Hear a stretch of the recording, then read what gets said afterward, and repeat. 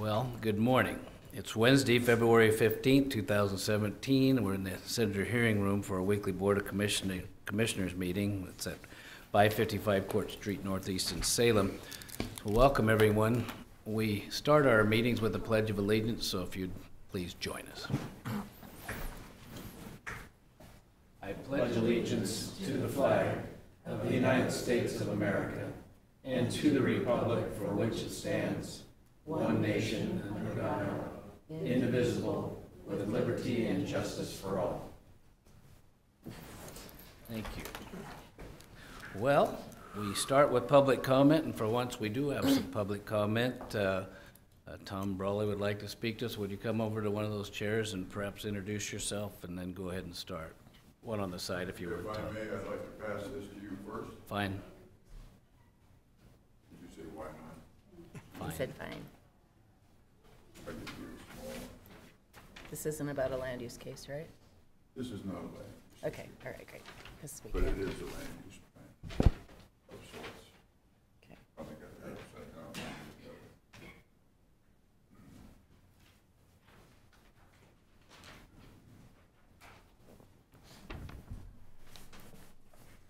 This is about a land use case today. Go ahead. Thank you. I am a Marion County farmer, and I appreciate the way you started this meeting with the Pledge of Allegiance and allowing me to come first, both of those. Go I ahead. farm in the middle of your map that I've given you, just to give you an idea where that is. From the center of the map is 15 miles to Salem, 15 miles to Albany, 15 miles to Staten. So we're in South Marion County. We have a safety issue, and it's due to the traffic on the roads of Winter Creek, which starts from the center of your map and goes left, west, and also Parish Gap Road, which goes north-south, somewhat in the middle of your map. Both these roads are hilly and they're curvy, and the sight distance on these roads is very short. Farmers, as you know, need these roads to access our fields and to run farm to market.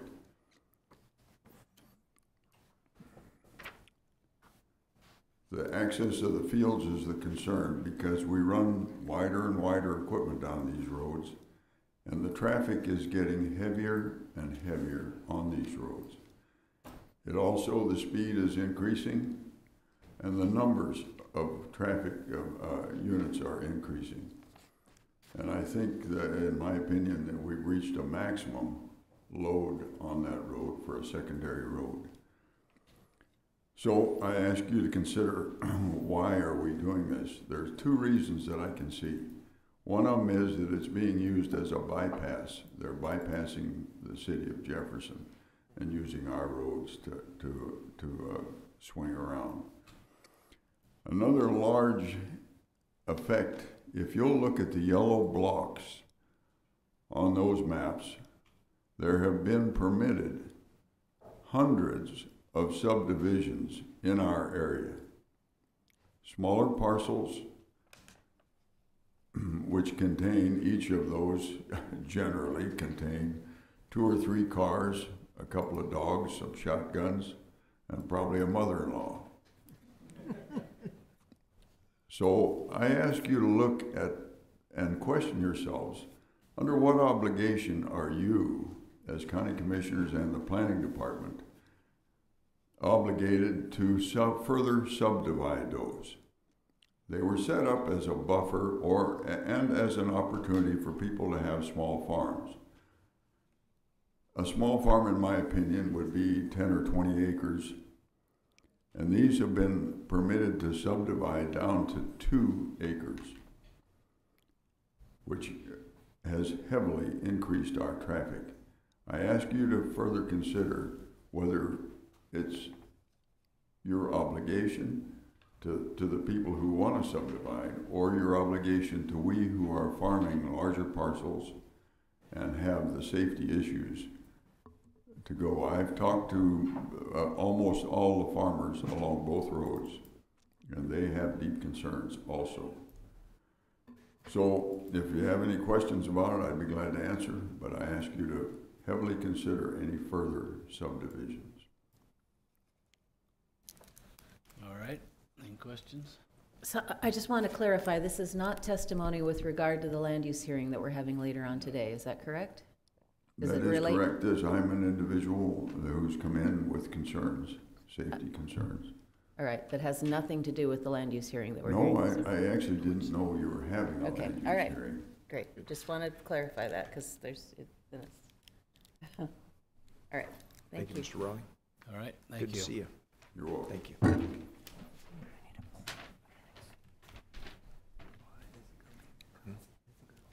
don't know if it's in this. All right, just writing something down. So let's, we'll move on. We do have some presentations, actually three, one that isn't listed, but we're gonna happily work in. But the first one is a Energy Trust of Oregon presentation of an incentive check, which sounds good, for Marion County Health Building. Colleen Coons-Chafin, Angel Swanson, Energy Trust of Oregon. So I don't know who that is, but Colleen, would you lead us on? Yes, sir. Good Good morning. Colleen Coons-Chafin's Business Services Director. This is Angel Swanson from Energy Trust of Oregon. Okay. Hello. And Larry Tilford, my facilities manager, to whom I give all the credit for receiving this money. I tell you, there's such a continued stress of getting stewardship dollars to make sure we're doing the right things, and part of that is the money we're going to see today. So from the Energy Trust of Oregon, for the health building project and for pre-planning for other projects that are coming up, we're presenting you with one check today for $434,000. Oh, that's a In real check. total, there'll be $464,000 we've already received for pre-planning for the next projects. And again, all credit goes to Larry and Angel for making this work. So I want them to take the stand. I'm going to get out of the way. Thank you. Larry, sure.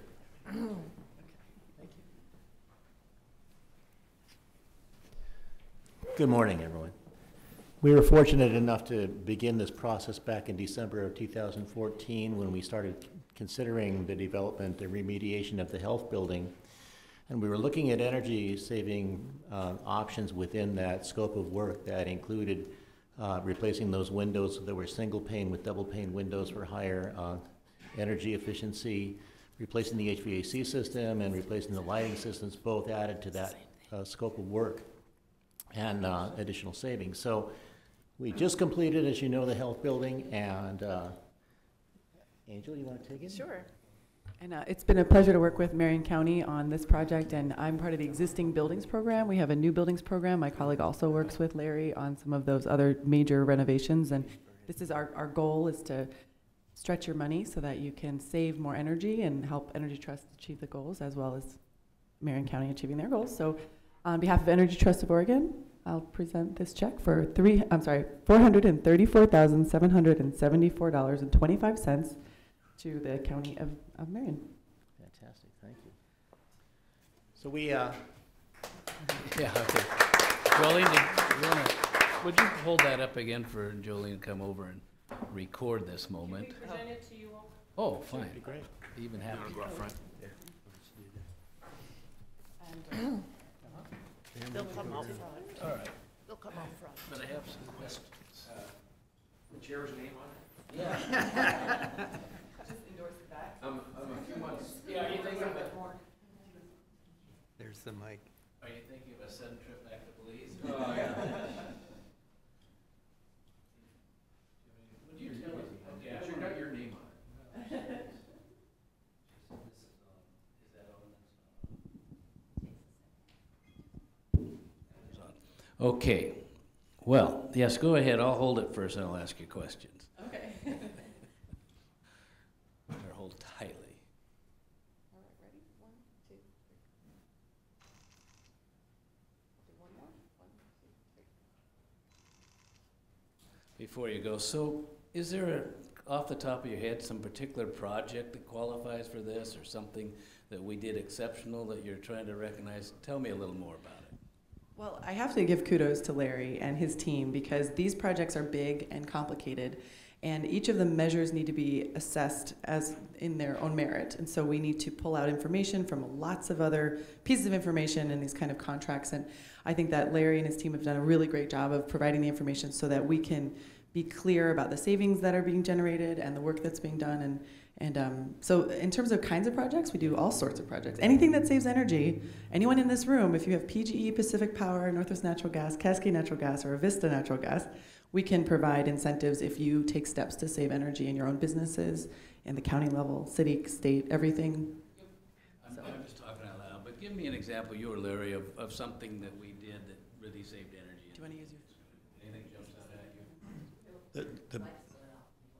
Well, lights are great. Lights are an amazing way to save energy. So retrofitting any incandescents or any older fluorescents or with an LED, you're going to be saving a ton. It's almost like your building will run for free with LEDs. I mean, the technology is advancing every month. Over the last few years, it's been amazing. So we've had customers who have spec'd out a project ready to go, and then a couple months later, they'll get an updated technology and they'll save even more energy. So it's just lighting is excellent. HVAC, if you want to retrofit your HVAC, add VFDs to your most operations, you'll save energy. So. The lighting that we replaced at the health building was the old T12 fluorescent fixtures, and we've converted them all to LED. So not only do we have energy savings, but we have light fixtures that'll last 10 years or more, as opposed to the old fluorescent style.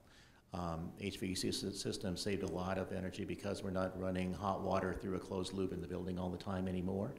And the windows, of course, being single pane and now being double pane, that's a tremendous savings. We're not allowing all the heat to go right out of the building like we were before. And the comfort for the folks working in these offices. And the comfort is a huge aspect. We haven't come up with a way to quantify how happy people are yet, but it's okay because all the other factors really make it work out. Angel, thank you. I'm suddenly feeling nervous in this 2-year-old obsolete technology, but we'll keep moving on. Anybody else have a question, comment? All right. Well, thank you very much. Thank you. Thanks very much. Thanks for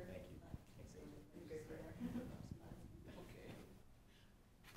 We're staying. We'll move on to the next item for CCTV's sake, and we have a special presentation of somebody that I've got to know since being a commissioner that's involved in so many wonderful things for Marion County. Constant volunteer, and you have it written up, so Commissioner. So we want to invite Bob Royer to come up. Thank you for being here this morning, Bob. So Bob, I became the chair of the Public Safety Coordinating Council, I think it was a couple years ago, 3 years ago, when Commissioner Milne left Marion County. And Bob was the vice chair of that, but he has been on the Public Safety Coordinating Council since it began in 1996. And has served all of these many years. He's also been on our Marion County Budget Committee, Compensation Board, and the Courthouse Square Task Force. The staff said that there were so many committees that he volunteered for that they couldn't fit them all on the plaque. So they fit as many as they could.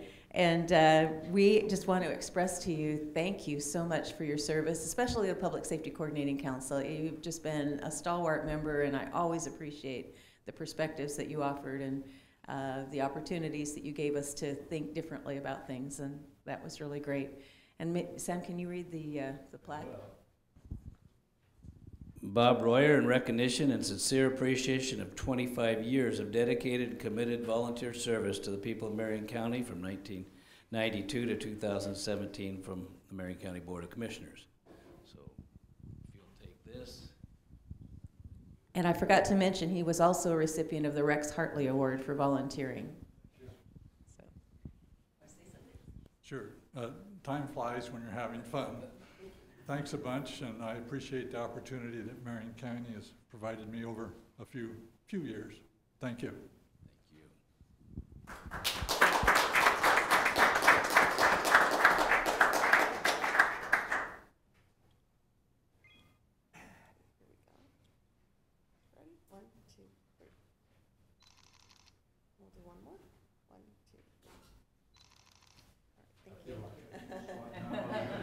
No, I stood on the end, so you didn't have to go. Thank you.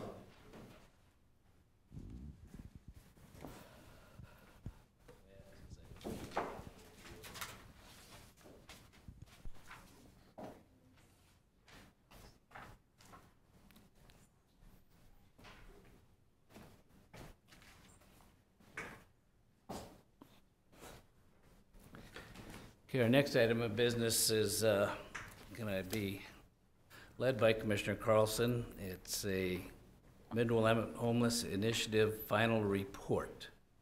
So, when you're ready, go ahead, Commissioner.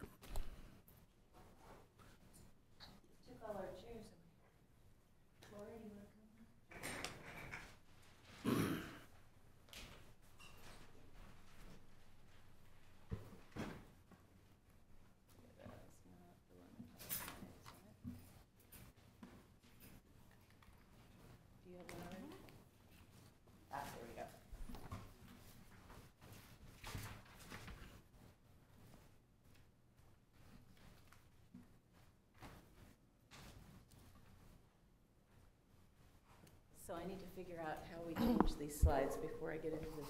Yay, all right. I know how to do it. Okay. So, good morning, commissioners, and everyone who's in the room. I'm Janet Carlson, Marion County Commissioner, and I'll let Laura introduce herself. I'm Laura Walker. I'm a project coordinator with the City of Salem, and I've been working on the homeless initiative. So we did this presentation for the City of Salem on Monday evening, and we're going out to all of the various jurisdictions, nonprofits, anyone who will have us to be able to describe what we spent the last year doing. And the topic is the Mid-Willamette Homeless Initiative. So I probably don't need to tell you that there's a crisis around homelessness in the Salem area, throughout Marion County, in the state of Oregon, and across the nation.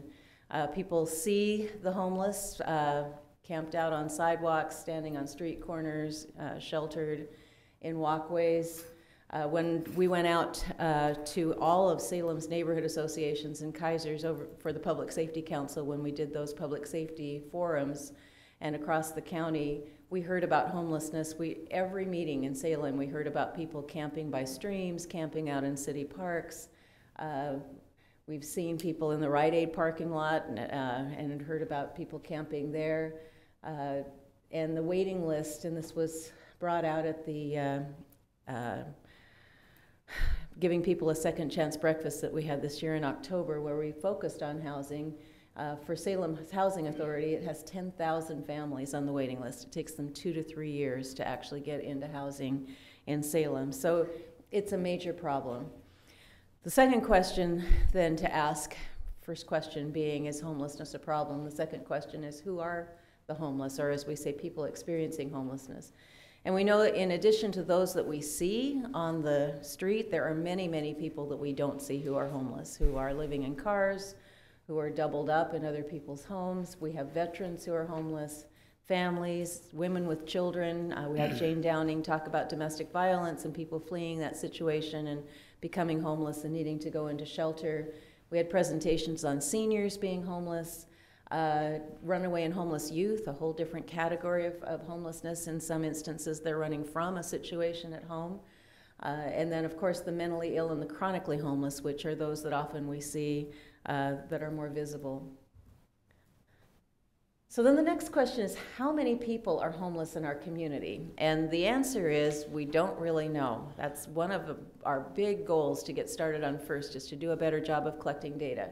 And let me tell you, there are a lot of dedicated people that collect data around this, so I'm not trying to say that the people that are working on it aren't doing a good job, but the problem that we have, and I actually did this count when I was a consultant back in the 90s, and they didn't do the point-in-time count. So what I did was I went and contacted all of the shelters, and we had many more shelters at that time, and asked them to tell me on any given night how many people were in their shelter, and then we took all of those numbers together.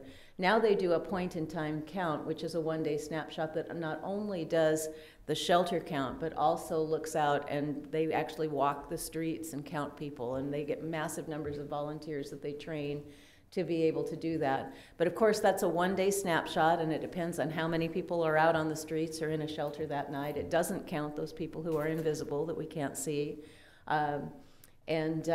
Oftentimes, we have so many programs working on homelessness and they each have their own databases that we get duplicated counts.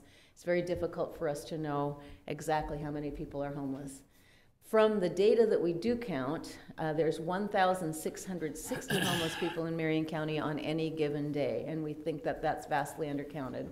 Of that number, 116 are homeless veterans. Salem-Keizer School District does a count of homeless families. They actually have a homeless outreach program. And in 2015-16, they counted 1,397 homeless children and I think families. So if you think Salem-Keizer is our very large school district, but we have a number of other school districts in Marion County, and this 1660 is Marion and Polk, and they have a lot of school districts, you start to see how that 1,660 really is not it's a conservative count. It's not an accurate count of how many homeless people we have in this area. Prison reentry, we put that number in, and you're familiar with that. We have about 600 a year, 500 to 600 that come out of prison. About half of them are homelessness, we know from our jail surveys. And then Jane gave us a range, 200 to 500 each year, that are victims of domestic violence that are fleeing a situation. So that's just a sampling of the numbers that we get, and you put all those together and you get kind of a sense about that it's a big problem, but you still don't have accurate numbers. We know that we have a huge lack of housing capacity. That should say Section 8 vouchers up there, but 2 to 3 years for Salem Housing Authority, a year, more than a year for public housing. Then Marion County's Housing Authority is a little bit better, 1 to 2 years. But we know, and a big part of this problem, as we talked about in the task force, has the dynamic has been that many people who owned their own home during the recession lost their homes because they lost jobs and lost income and then went into bankruptcy. So they moved into rental housing. Rental housing then, as people who have more means, because those folks then, when the recession lifted, gained, you know, if it was a 2-income family, then they might gain 1 income or 2 incomes back, can afford rents of much higher than what someone who is low income living on disability or Social Security can afford. And so we have, it just kind of squeezed everything out. We have all these vacant homes that are still going through bankruptcy that people who went through bankruptcy can't get good credit, so they can't move back into. And then the rentals have kind of adjusted themselves upward to respond to the ability of people to pay higher rents. So we have stories of people, and you've heard them at the Housing Authority meeting, with vouchers that are out there 2, 3, 4 months, and they can't find an affordable rental unit to be able to use their voucher because it's based on income. So because of all of these dynamics, we pulled together what we're calling a call to action, the Mid-Willamette Homeless Initiative. We as commissioners approved a charter last January, a year ago January, and identical charters were passed in Polk County, City of Keizer, and City of Salem. Each jurisdiction appointed 5 people to the task force, so we had a task force of 20. The people that were appointed from Marion County were myself, who served as one of the co-chairs, Bruce Bailey from the Union Gospel Mission, Gladys Blum from Gladys Blum Real Estate, Sheriff Jason Myers, and John Reeves, who's the executive director of the Community Action Agency. We also had represented property managers. We had a Keizer City councilor. We had a councilor and the mayor of Salem and the mayor of Keizer. I didn't mention Kathy. Ron Hayes from Department of Mission Advancement, Judge David Leith, who served in his personal capacity. We put that on the stationery, and he said that every time he introduced himself. Chief Jerry Moore from City of Salem Police Department.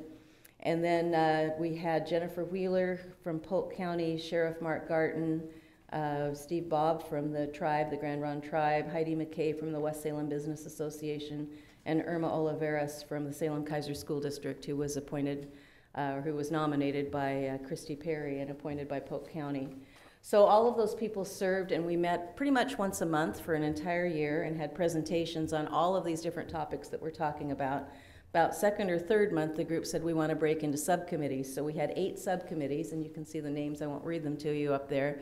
Each of those subcommittees had task force members on them, as well as people who we called technical experts who came in from different programs and provided information. Anyone could participate on those. Our staff in Marion County spent an enormous amount of time providing meeting space, recordings, noticing the meetings, providing paperwork, photocopies, those types of things, so that those groups could come together and provide their expertise. In addition to all of and I didn't mention we had public comment at each of our meetings as well. So in addition to the subcommittee work, the public comment, the task force meetings, we also had community forums that John Reeves from Community Action was involved with in helping put together. There was actually a committee you can see that's called Focus Groups Coalition Coordination. And they provided a report to the task force. Let me get this. Writing's too small for me to read. All right. So they had a survey of runaway and homeless youth. They had 30 surveys for runaway and homeless youth and interviews. And for adults, they got 123 surveys and interviews. And of those 123, 57 represented individuals or groups of people who were homeless or recently homeless. So they provided a lot of information about themselves, what their experience was, what types of help they needed. The information's been compiled in a report that we can provide for you, and it's we have a website that Marion County is hosting as well. The remainder of folks were involved in agencies that helped the homeless. And the top 5 issues that they identified that needed to be addressed was 1, lack of housing and shelter, and particularly a lack of permanent supportive housing. 2, mental health issues. 3, employment and job assistance. 4, basic needs, including food, bathrooms, showers, laundry, transportation, and clothing. And 5, addiction and mental health treatment services. So we had a very broad base of participation in the initiative. And after hours and hours of research, deliberations, presentations, public comment, community forums, we came up with a strategic plan. And so what did we learn in developing that strategic plan? Well, first of all, we learned, and we probably knew this going into it, that homelessness is a very complex issue, that there's not a silver bullet that says if you do this one thing, you're going to solve the problem for homelessness. What works for one population is obviously not going to work for another one. So what works for runaway and homeless youth is not going to work for domestic violence, is not going to work for veterans. So you have to have multiple strategies to address this diversity of problems. And also you need to look at the short term, the medium term, and the long term. And I'm a firm believer in that certainly we want to have warming centers and we want to have basic needs met. But if we're just making people experiencing homelessness more comfortable in their homelessness without actually doing something about the root cause and helping them move into permanent housing, then I don't think we're really doing our job in terms of trying to figure out what the solutions are. So in front of you, you have the strategic plan. It's 27 pages of recommendations that are just what I described about multiple populations, very diverse. They range from affordable housing recommendations and credit repair and those types of things, to looking at city-county regulations, to shelter and housing. On the affordable residences, one of the things that's already occurred is that Mountain West Investment applied for a grant from Oregon Housing and Community Services and got $5 million, and they are committed to develop, I think, several hundred affordable housing units in this area within the next couple of years. With regard to city-county regulations, both Kaiser and Salem are working on accessory dwelling units and allowing those, and I know we've had the discussion here in Marion County where it's allowed in the urban areas, and then of course there's legislation that I've been working on that got endorsed by Association of Oregon Counties on Monday, thankfully, and we're working with Representative Clem to move those 2 bills forward to allow us to look at accessory dwelling units as in the rural areas. Again, it's not a silver bullet, it's not going to solve the problem, but it's another tool in the toolbox. With regard to transitional housing and shelter, Marion County has been working on a reentry housing facility. There's $1.2 million in Section 32 funds that a group of us has been putting together a waiver letter, just met with the sheriff and undersheriff to make sure that we had everything that they wanted in that letter, and I know Commissioner Brentano, you've signed off on it as chair of the Housing Authority. I think we're waiting for some feedback from HUD just to make sure that, again, we've got all the I's dotted and T's crossed before we send that in, but fingers crossed we would have a facility for 12 people at a time for transitional housing out on the jail campus. Union Gospel Mission is putting together a capital campaign to move and expand their men's shelter, which is badly needed. I think anytime we're downtown in Salem, we can see the numbers of people that can't get into that shelter. And then, of course, we want to acknowledge the city of Salem opening up their DeLon space for warming centers during the past cold spell to really expand that space, and the Department of Energy building where they worked with the church that was next door to be able to provide additional warming for people that would have been out in the cold. Harm reduction is another thing we talked about around public safety, and again, I'm just highlighting a few things. Law enforcement assisted diversion. Paige Clarkson, Deputy District Attorney, is leading a work group on that. The District Attorney, and we've heard about this in our Community Corrections Board, has already implemented a new way to approach people in what we call these quality of life crimes, where people are downtown and they're not committing crimes where there's physical harm to someone, but things like urinating in public and trespassing and those types of things that are more related to addiction and homelessness combined. And so the Law Enforcement Assisted Diversion Program is out of Seattle, and it's designed to divert people with mental illness and addictions from emergency rooms and from our jail, and actually push them towards treatment. So we're right now working with the Sheriff's Office to provide a grant so that we can get planning on that and get the program set up.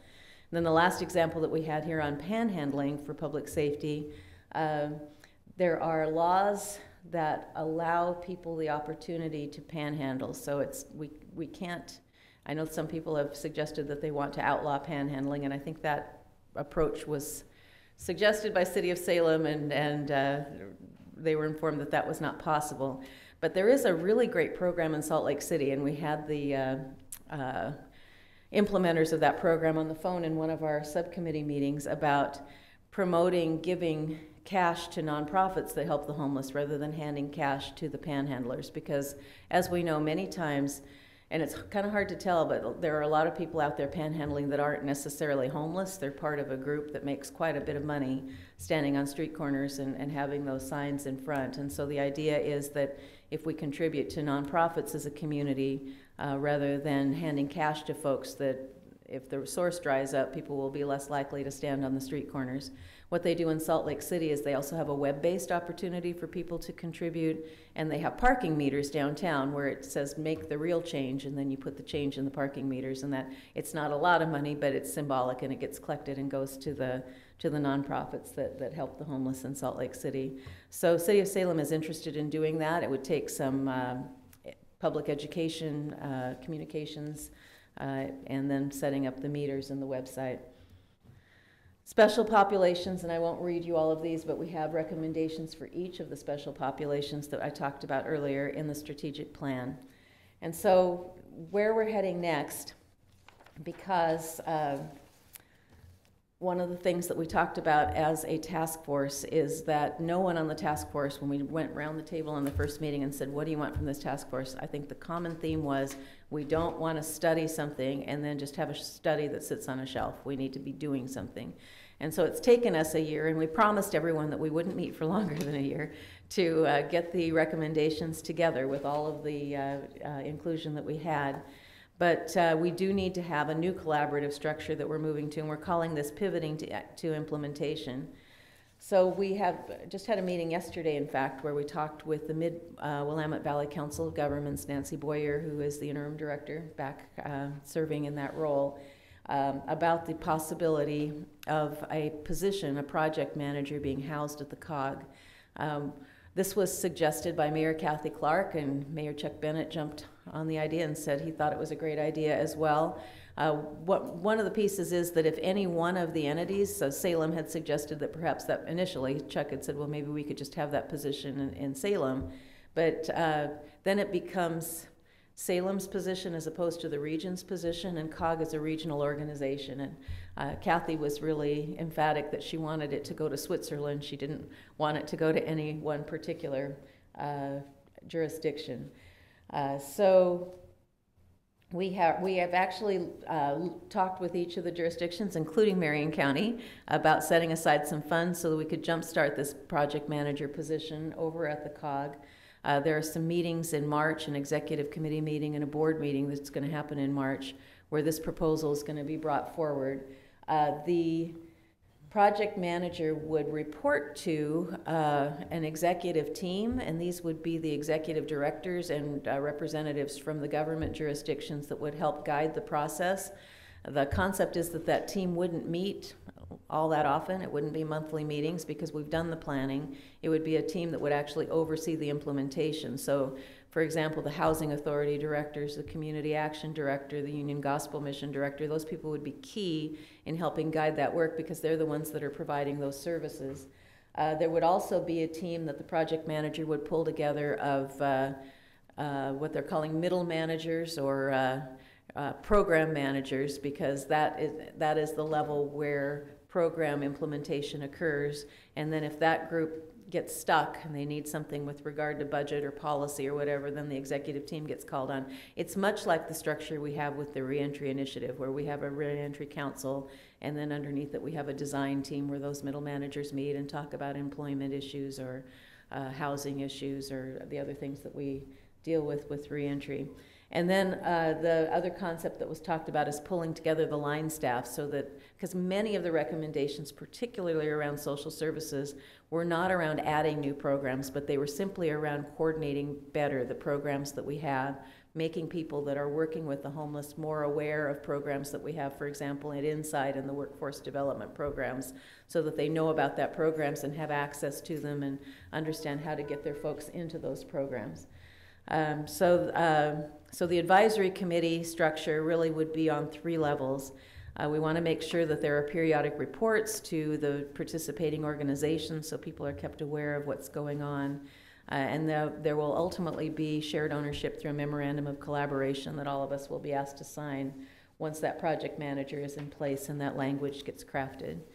So I will turn it over to Laura to see if she's got anything to add, or maybe just talk briefly about your experience with the task force.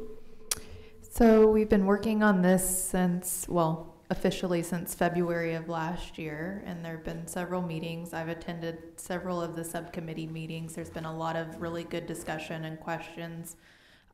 We've looked at getting more information around the panhandling issue and also around one-stop resource center, including a sobering station and or detox, which City of Salem is very interested in moving forward on. And I think it's been a really good learning experience for everyone involved. The task force is made up of so many diverse groups, including the nonprofits and the business world and also the elected officials, that I think that we have all of the players on the team to move this forward. So.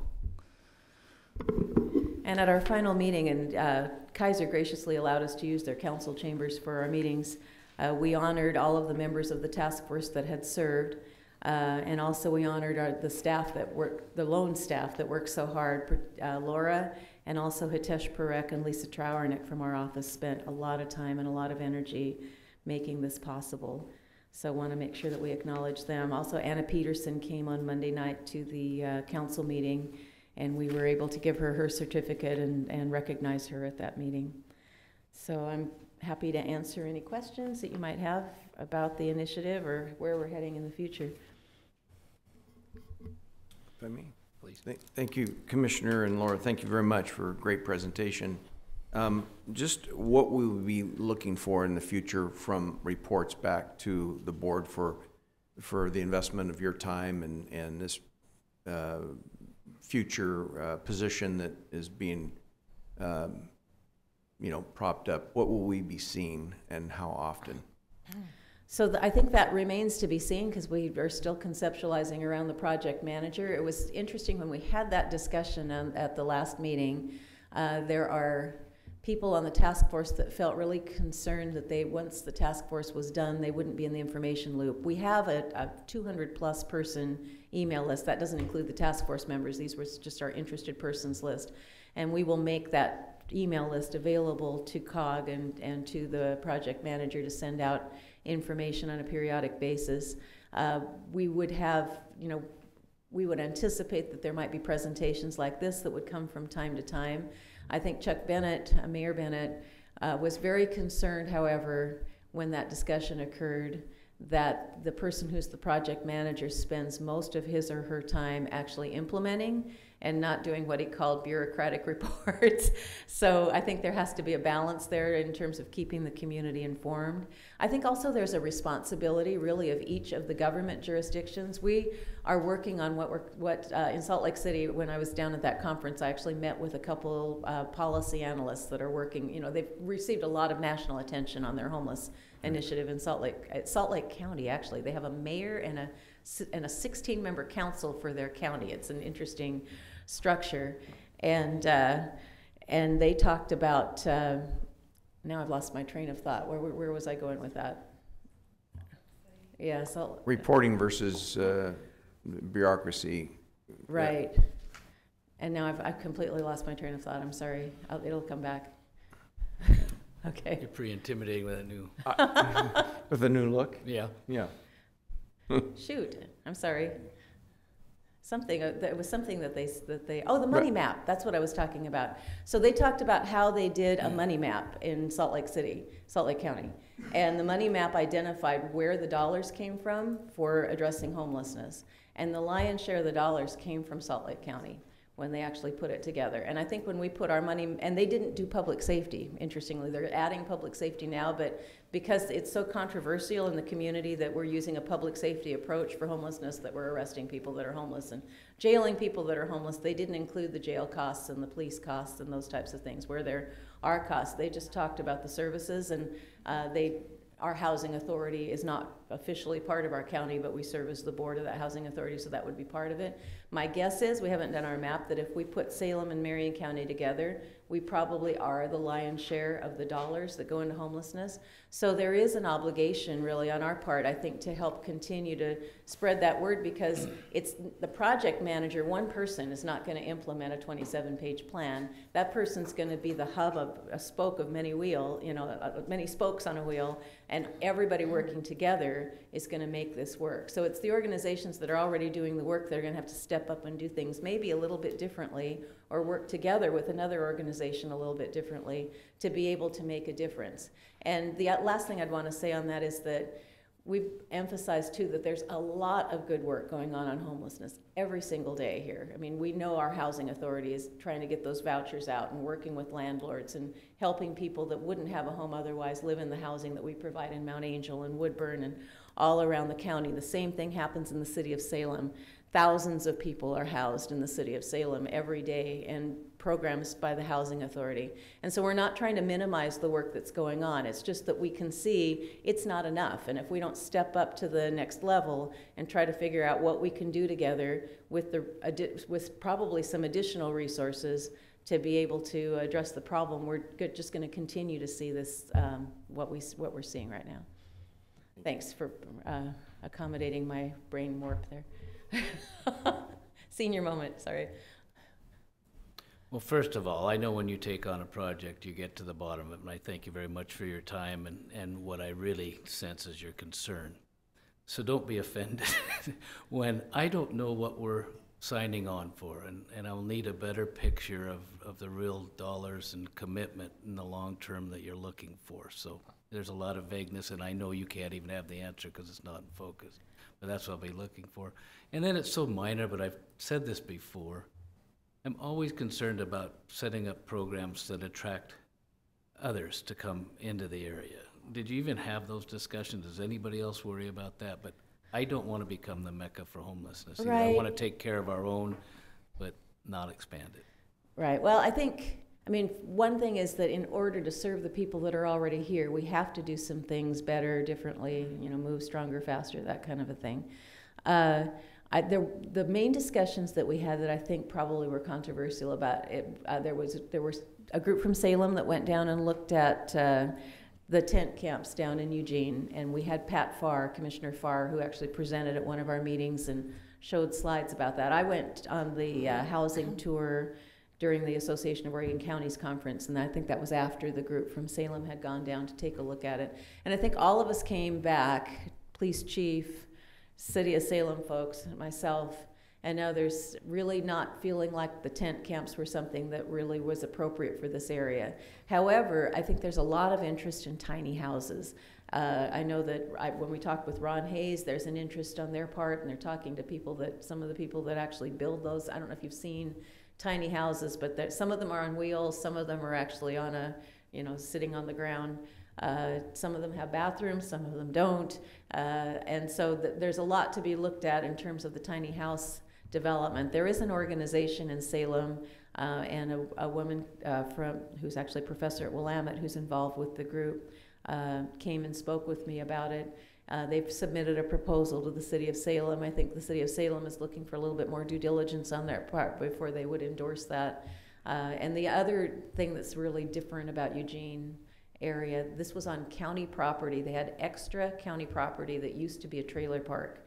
I mean, ideal land. It was their public works lot, and they just gave it for $1 to leased it for $1 to the city, and then set up these tent camps. We don't have, we've taken a look at our property that we have when we had the assessor's maps. We have little easements here and there. We don't have large parcels of property other than the front of the health department or the back lot of the public works department where even this would be possible. And so that was one of the questions that she had for me was, do we have land like they have in Eugene? And the answer was no. And I think the city has given them the same answer. So now they're going to have to look for private land and people willing to do that, which makes it more difficult. But I think the second piece is of the discussion, and again, that Portland has had numerous people that have come in that, particularly for the camping, I think, and that we saw that was not a good decision. I think they agreed it was not a good decision and they ended it. But we have heard anecdotally, and maybe Laura can speak more to this, that there have been some people from Portland that have been sent down to Salem, right, because they couldn't accommodate them. Is that, I don't want to misspeak. There was an article that came out, I guess it was a few months ago, where there was bus passes being given by some of the social service agencies in Portland to bring folks down to Salem because they didn't have the services in Portland.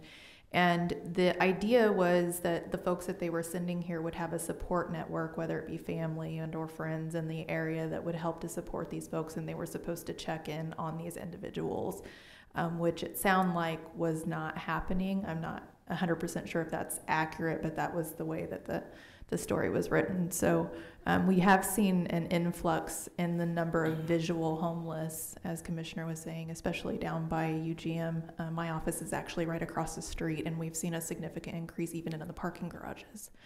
And then to the question about bringing homeless by creating services, I think a lot of the goals in the plan revolve around coordinating services that already exist, and also just making sure that we have the mechanisms to help developers when they come in to build affordable housing and or housing in general. A lot of the housing facilities that are being built are actually mixed income type housing and not necessarily all for what we would call 30% AMI, which would essentially be the homeless population. There would be levels within that housing. And I think Mountain West Project is very similar to that, because with tax credits, they're going to have a varying number of units for various income levels. Let me just add one more thing too that I thought of, and that is we talked about it from our very first meeting, that housing first is really the philosophy behind Housing and Urban Development, HUD. It has been for some time now, several years. I think since about 2011 is when they really came out and started focusing on that.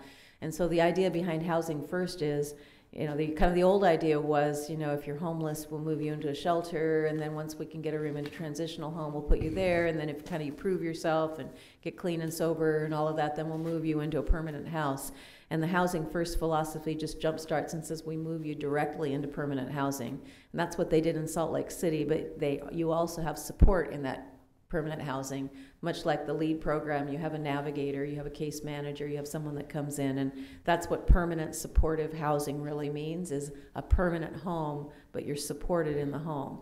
That's the vision. If we would have got the waiver that the original new and improved waiver that the Oregon Health Authority was looking for, we would have had Medicaid dollars that could have funded those navigators. And that support part. Since we didn't, the dollars for Medicaid can't be used for housing more creatively, I guess. So in order to, if that's the vision, but in order to get there, we'd have to have resources to be able to hire those people to do that. So there's a lot we have to actually figure out and put in place before we can move people into permanent housing, but that would be the goal. It's so complicated, I'm hesitant to even say it, but I read a lot of stuff. The Hoovervilles they talked about during the Depression, that sounds like a horrible situation, both for the people there and the people adjoining. And then even a comment this morning about as we look to increase densities in rural areas, you know, outside of the cities, there's always impacts. And so we kind of have to factor all that in as we dive into this subject. Right. That's true. Anything else? Oh, very good. So again, thank you both. And I'd like to say keep working, but I know you will. All right. We'll move on in our meeting to our consent calendar. I assume, since you haven't been here forever, that you're anxious to lead that. I've been here in my mind. Yeah. Uh-huh. Okay, Mr. Chair, thank you. I will move our consent calendar this morning. First item under Board of Commissioners, approve the restated intergovernmental agreement creating the Mid-Valley Behavioral Care Network, MVBCN. Under Business Services, approve the contract for services with Brown & Brown for $128,014 to provide insurance services for property, casualty, and employment benefits. Also under Business Services, approve a recommendation to adjust upward the pay grade for Chief Deputy Medical Examiner number 522 and redesignate classification for Deputy Medical Examiner number 523. Also under Business Services, approve a recommendation to adopt the Health Department classifications for Health Program Manager number 168, Health Program Supervisor number 169, Clinical Supervisor 1 number 170, Clinical Supervisor 2 number 171, Public Health Program Supervisor number 173, Public Health Nurse Program Manager number 175, and adjust upward pay grades for Health Administrator number 535 and Department Division Director number 538. Under Community Services, approve an order reappointing Susan Thompson and Mary Bunny McNett to the Oregon Garden Foundation with terms ending January 31st, 2018 and January 31st, 2020, respectively. In the Tax Office, approve a property tax refund in the amount of $26,249.64 to Benjamin A. Bello, RTL. Also under the Tax Office, approve a property tax refund in the amount of $31,698.58 to the Kaiser Foundation Health Plan Northwest. And I will second the motion, and I just have one comment before we vote. And that is on the Mid-Valley Behavioral Care Network restated intergovernmental agreement. So just wanted to highlight that this restated agreement changes the composition of our board for the BCN and also our executive committee by adding a consumer representative and a provider representative to both the board and the executive committee.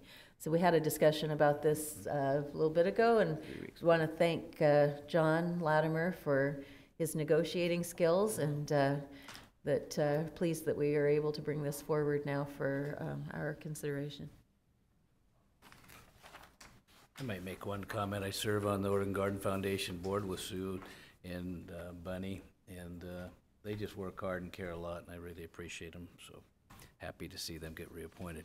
Anything else? All right, I'll call the question, confirming our consent calendar. All in favor, say aye. Aye. Aye. Aye. Motion passes. Thank you.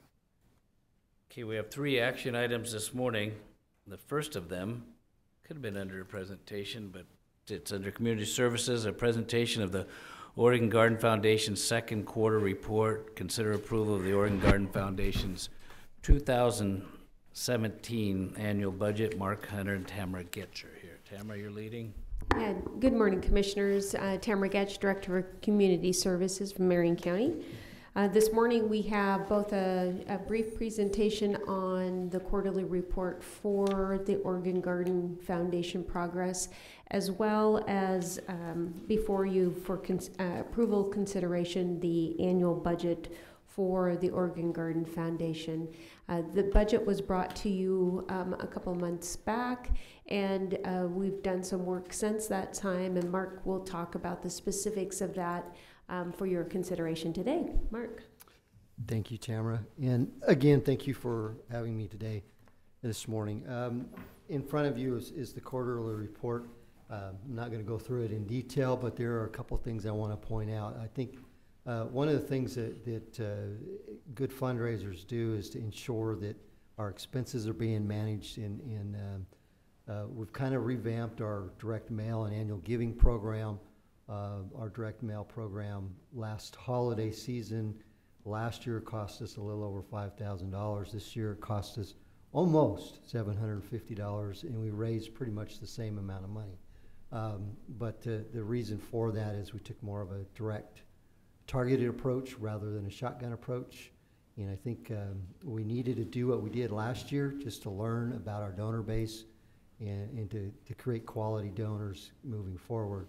So I'm pretty excited about that. I know it's a small win, but it's a good win for the foundation as we move forward with all of our annual giving. So in front of you is, as I mentioned last time I was here, we are now able to compare same like quarters to quarters now that I've been here for a little over a year, actually a year and a half now.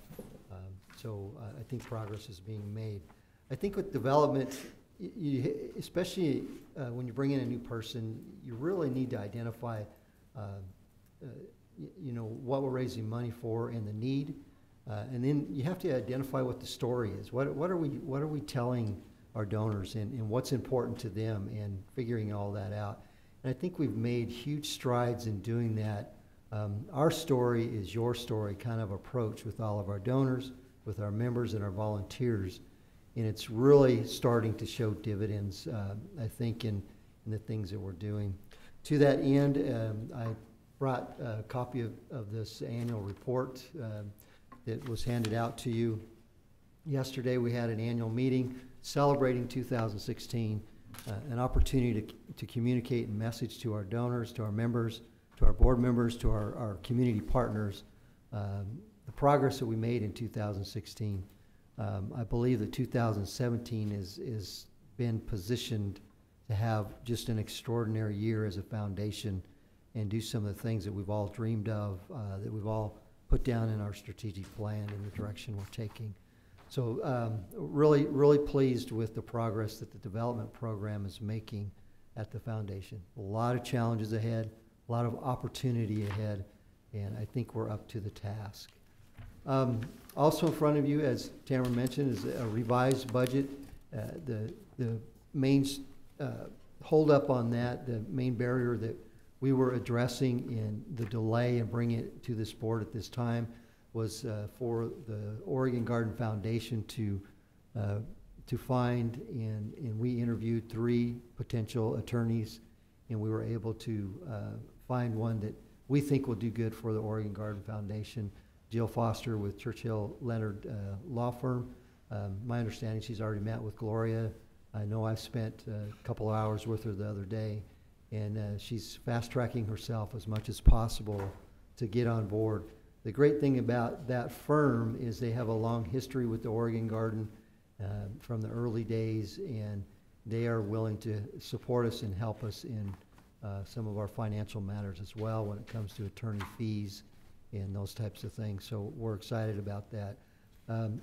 But to that end, we added a line in the budget, the expenses of professional fees for attorney of $10,000, and that $10,000 based on my conversation with Jill and the scope of work that we're looking at and their ability to support us with some pro bono work, we feel is an adequate amount at this time. And most of that to be dealt with earlier in the year than later in the year, just to get her up to speed and that kind of thing. And with that, we show still a contingency balance of $8,000 for the fiscal year 2017, which will become a contingency and a balance for us. So if you have any questions about that, I'd be glad to try and answer those for you as best I can. I don't have any particular questions, but Tammy, I don't think we have documents that really have the budget. I have something from my own personal that may or may not be what we're considering here today. It's on the, Well, I couldn't find it there. You've got what you need? Okay, well, fine. you click above where it says community services. I did that. So there's two links there. One was for their. There were quarterly two report. documents submitted, Okay. and they were And the other merged one? together in this I'll presentation. go out of it and start over. Yeah, so right, that one right above it. This one? Yeah. Wonderful. That's what I was looking for. All I had was some performance measurements, but I thought, well, that isn't what we're doing. All right, so are there questions? And I do note, and Mark talked, the big change since what was presented earlier was the legal counsel that's been hired. Happened to meet her yesterday, and I think it'd be a good choice. So go ahead. So where is that in the budget document? That's what I want to be able to see, and I was looking for It it. would be on the second page under expenses. in Right, so tell me where the line is. Line 20. Says professional fees. Oh, there, it's professional fees attorney, got it. All right, perfect, that's what I was looking for. You made me happy. Is that enough? We think so. It's a retainer. There's also some monies in their reserve. So in the event that the retainer and any pro bono services that the firm is not going to be able to cover on their own, then we'll be able to take that question back to the foundation for other resources available for those things. Very good. All right, then So- perhaps a motion. Sure, so, Mr. Chair, I would move that we approve the Oregon Garden Foundation's 2017 annual budget. And I'll second that motion. All right, it's moved and seconded to approve the Oregon Gardens 2017 annual budget. Further discussion? I hear none, so all in favor say aye. Aye. Aye. Aye. Now, before I let you go, Mark, just, we held the first, I believe, annual meeting honoring volunteers and outlining the garden. I think it's a very successful event and nicely attended, and I appreciate it very much. Thank you. All Thank right. you. Next item is under finance. We consider approval of the 2015-16 comprehensive annual financial report. And we have Cynthia Granatier, Jeff White, Marion County Finance Department, Ryan Pascarella from Grove, Mueller, and Swank, and perhaps others. Cynthia, you want to start us out? We get these every year, so what does it tell us? Good morning, Commissioners. I'm Cynthia Granatier, Chief Accountant with the Marion County Finance Department, and Jeff's letting me speak on behalf of the department. And this is Ryan Pascarella with Grove, Mueller, and Swank, our audit firm. So our audit is complete for our financial statements for last fiscal year, and we have the comprehensive annual financial report for your approval. We received an unmodified audit opinion and did not report any budget over expenditures at the legal compliance level. Did you have any other questions about the financial statements? No, they all look good, but I rely on you or John to tell me why it's important. So John, here's your opportunity. Give me my annual refresher. Well, you've heard my story about the CAFR when I first came here, so I won't tell it again. But if you look at the MD&A in there, it really is important to tell you the state of the county finances. And then I always look for any notes to the financial statements, because sometimes there, as I found when I came here on that CAFR that I looked at, there was this little thing for bonds that weren't explained. I found out they were Oregon Garden bonds that nobody was paying for. So I think the CAFR is a very important document, and banks look at them, and other financial institutions look at them to make sure that we're doing fine, and we are. Our finances are in very good shape. And I could show you some of those things in there if you would like after we're done. Probably should. I think you already showed me some. So can I just ask Sure. a question? So is it the post-employment health care benefits that was the new thing that came up with in the last? What was new in fiscal year 2015 was the new pension reporting standards. Okay. And how is that going? I guess, in terms of I think everyone was nervous because they thought it would impact the bottom line. And so now that you've had a couple of years' experience doing that, how is that going? Well, last fiscal year, we did move from a pension asset to a pension liability.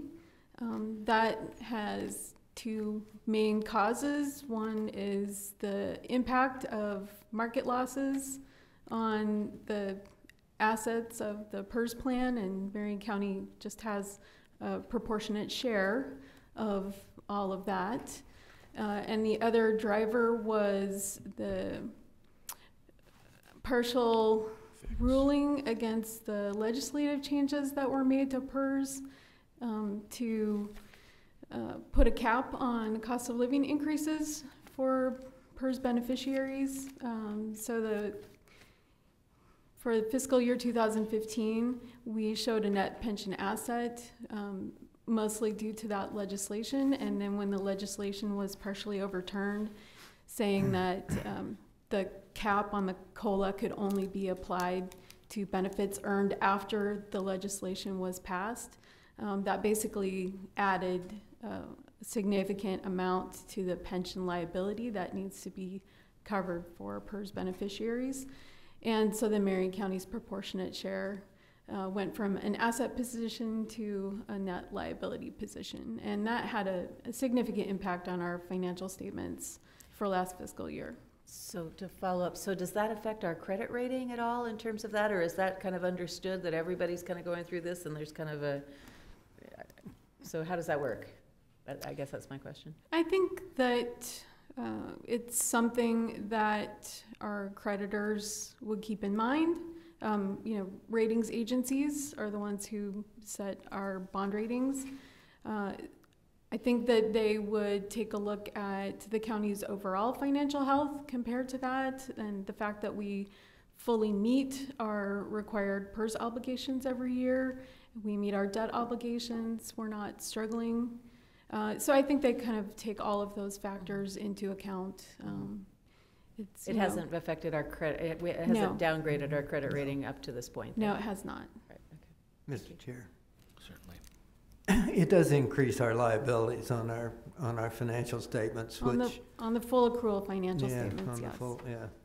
And but it's doing that to every local government and the state of Oregon because we're required to put those liabilities on our financial statement.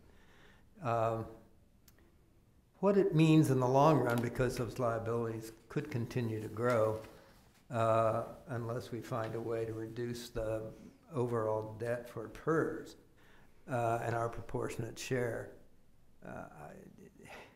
It's difficult to see where that's going to happen, but who knows?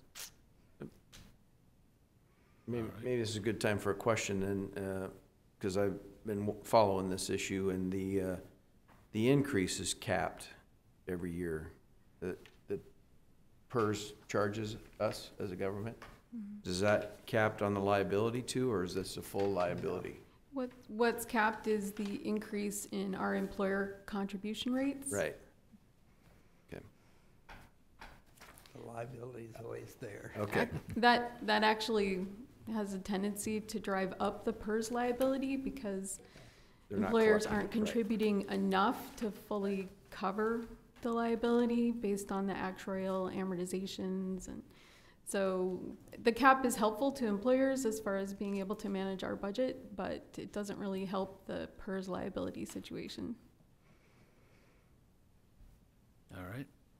Ryan, you wanted to be here today. Is there something you want to tell us? I did want to be here today, but clearly Cynthia did a good job of explaining how the audit went related to the CAFR, and we did give it an unmodified opinion, which is a clean opinion. We did also provide one other document to you. It's a 2-page letter.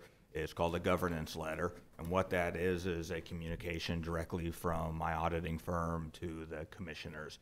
Just gives a real quick overview of how the audit went, if we had any difficulties in completing the audit, which we did not, I will say. If you read this letter, it's a very clean audit that happened. And I just want to really thank Cynthia and Jeff and the finance departments for their level of detail that they do in their jobs. And when we come in, we're here for about 3 weeks every year, looking at your financial processes and just auditing the year-end numbers. We get in here and your numbers are, pretty much clean as can be, because they have gone through everything the entire year to make sure that the numbers are accurate. So I want to thank them for that. And thanks for reminding us that. I know they do a great job. Mr. Chair, I think it's really important to talk about our finance department, our CFO, Jeff White, and our chief accountant, Cynthia Granatier. They do a great job, and for me, who's sort of accountable for our finances in the county, it's really important that we have those kinds of staff that pay very close attention to our finances. And I'm proud of the work they do, and they make my job a lot easier. All right, do we have a motion for approval then? Mr. Chair, I'll move that we approve the 2015-16 Comprehensive Annual Financial Report. Second? All right, it's moved and seconded to approve the 2015-16 Comprehensive Annual Financial Report. Any further discussion? Don't hear or see any, so all in favor say aye. Aye. Aye. Aye. Motion passes. Again, thanks for all your efforts. Nice work. Thank you. Keep it up. Now I'll open our contract review board. It's under business services. We consider approval of a special procurement for the Oregon Lock and Access for $150,000 to provide Medico, keyway, access, and security controls for county facilities. Now, before we get started, my little claim to fame is I can get into almost any county facility. It's just designed against me. Let's just get to the bottom of it. I might have to change that. All right.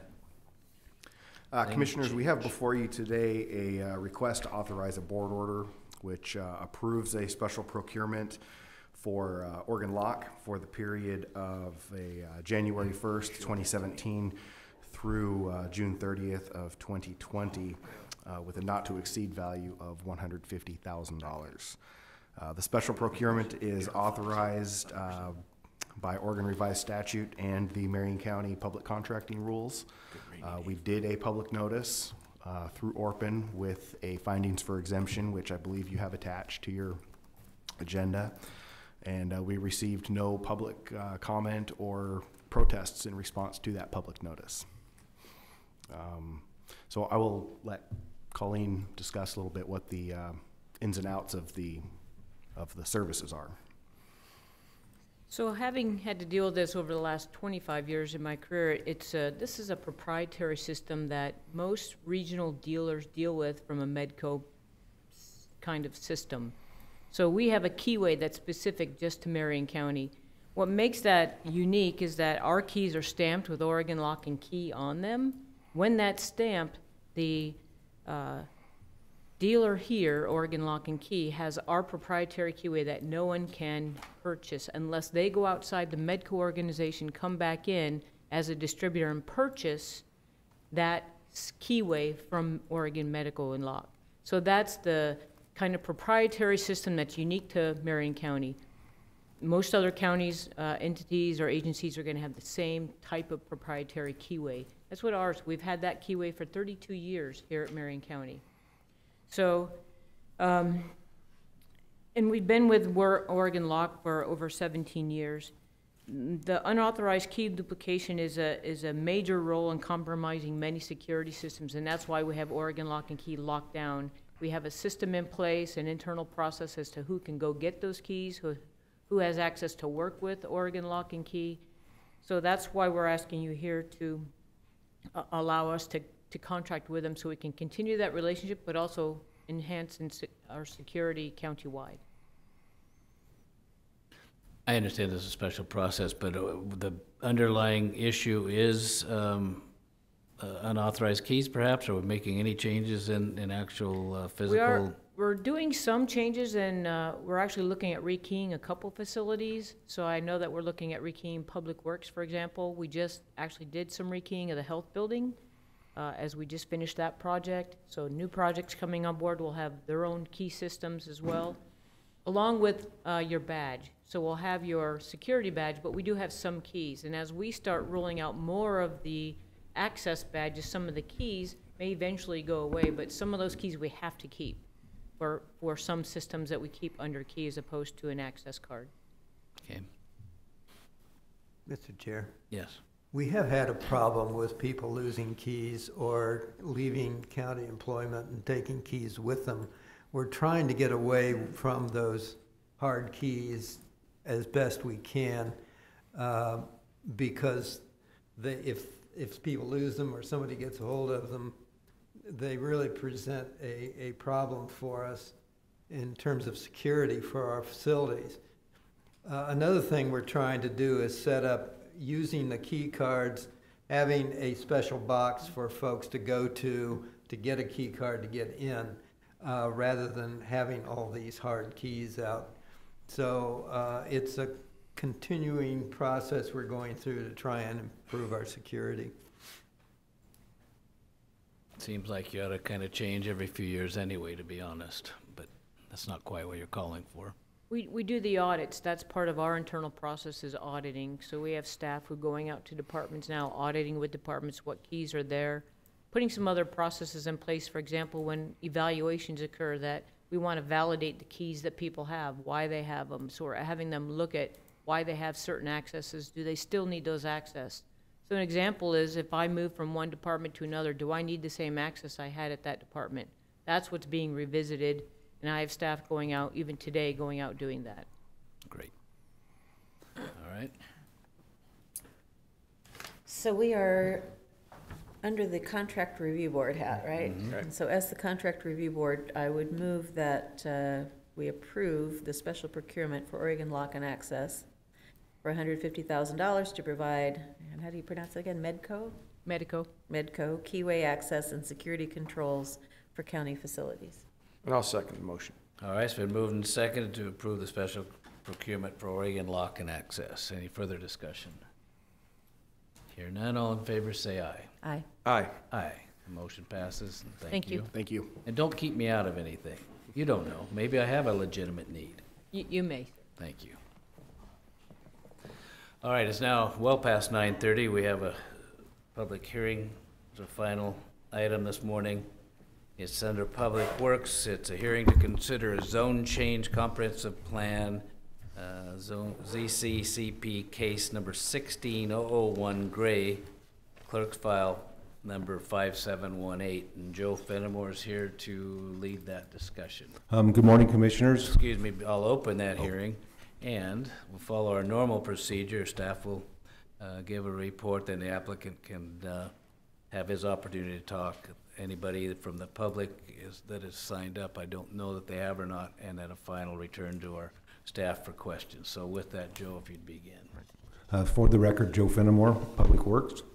The item before you today is an application to change the zone from special agriculture to AR10 and to change the comprehensive plan designation from special agriculture to rural residential on a 5-acre parcel located at 3464 Ridgeway Drive, Southeast Turner. The property is located on the south side of Ridgeway Drive, about a mile west of its intersection with Prairie Gap Road. The property was legally created as Lot 7 of the Mark IV Village subdivision in 1972. Surrounding properties are zoned SA and consist of small lots, many of which contain dwellings. The hearings officer held a public hearing on this application on April 13, 2016, and on October 24th issued a recommendation that the board deny the request. The property is a subject of statewide planning goal 3, agricultural lands. In order for the request to be approved, the applicant must justify an exception to this goal. There are three types of exceptions to this statewide planning goal. The first is based on the concept that the property is too physically developed to be available for resource use. The second is based on the concept that the land surrounding the property is developed to such an extent that the property itself is irrevocably committed to uses other than a resource use. The third requires the county to show other reasons why a goal exception is appropriate. In this case, the applicant proposed both a physically developed and a committed exception for the board to consider. In summary, the hearings officer found that the physically developed exception to the statewide goal 3 is not recommended. However, if the applicant provides additional satisfactory information on soil type, woodland suitability, as well as additional information on why the property cannot be put in farm use, the hearings officer recommends the board take an irrevocably committed exception to statewide planning goal 3 and grant the comprehensive plan amendment to rural residential and a zone change to AR10. If the goal exception is approved, the proposal will meet all the comprehensive plan policies and zone change criteria. The applicant has submitted additional information for the board to consider that is in your packet, and I will let him present that shortly. The board has the options of continuing the public hearing, close the hearing and leave the record open, close the hearing and approve, modify or deny the request, or remand the matter back to the hearings officer. And I'll be happy to try and answer any questions you have at this time. All right, any questions? Yeah, I think just to kind of lay out the parameters. So we're looking for goal 3 exception, is that correct? Right? And then goal 14 is connected to that as usual, right? Goal 14 is, except in this case, the applicant is proposing an AR10 zone. Okay, so then the goal 14 is goal not. Goal 14 goes away because all of right. that, correct. And so for the goal 3 exception, I was reading the file last night, so my understanding is that they're asking on 2 bases, which would be physically developed. Physically developed and then irrevocably committed, right? Correct. And the physically developed, it relies on the Nagley decision, and it was very clear to me that the hearings officer was not excited about that. So if the board agrees with the hearings officer on that particular rationale, then for the irrevocably committed, I can't talk today, there's the soil information that had that the soil information was related to that particular reason. Is that correct? That is correct. And yes. so you're trying to say that really not possible to farm, it's committed to other purposes, that those types of arguments. Right. Is Because that of what's going on itself in relation to the other properties around it. Right, and there was one other thing that she asked for them to bring forward. I thought, what was that? That was once again, there's a whole bunch of things that are considered farm use. And you can't talk about every single one, but she thought that they needed some more information on why it can't why be farmed. it can't be put in some type of farm use. Right. Yes. And so then I guess the last question that I have before, and because I'm just kind of going through what I'm hoping that I hear, is that if those things are brought forward, are you as planning staff, do you feel like you have the level of expertise needed to be able to say this evidence fulfills that, or would you suggest that we need to send it back to the hearings officer for her review again?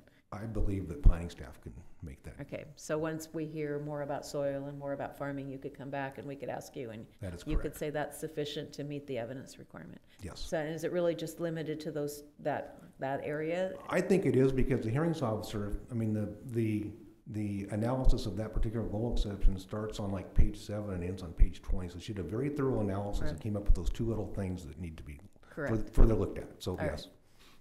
All right, and then one more thing. So the plating issue really is connected more with the Nagley decision in that first area, right? So the fact, I mean, there were a lot of old documents from the 1970s and 80s about who owned it, and it was interesting. It reminded me of Measure 37 cases, because the land use laws came into effect and then things changed and all of that. To what extent does that old documentation relate to the information we're going to be looking at here today? I think it's just one of the elements that shows that it's part of a previously, it was intended originally. Subdivision, right? Yeah, of a subdivision, and that's one of the factors that could be considered. Okay, but is it considered in an irrevocably committed context? I think it can be considered in both contexts. In either one. Yes. Okay, all right, that's useful, thank you. Anything else? All right, thank you, Joe. All right, we have two people that have signed up to speak, the applicant Richard Gray and his attorney Wally Lean, who's speaking of Measure 37. We got to be, I think we could say friends, Wally. We've missed you. Right. We were here about every week. You were. Couple of years, it seems like, and now Trial we're by probably- fire learning land use, I'll tell you, that was quite the experience. If you would introduce yourself and then go ahead. Thank you, Mr. Chairman, members of the Board of Commissioners. My name is Wally Lean. I'm land use lawyer. I practice law at 693 Chemeketa Street, Northeast Salem, 97301. I have with me today Richard Gray, the applicant, who will be available to answer any questions that I might not be able to answer.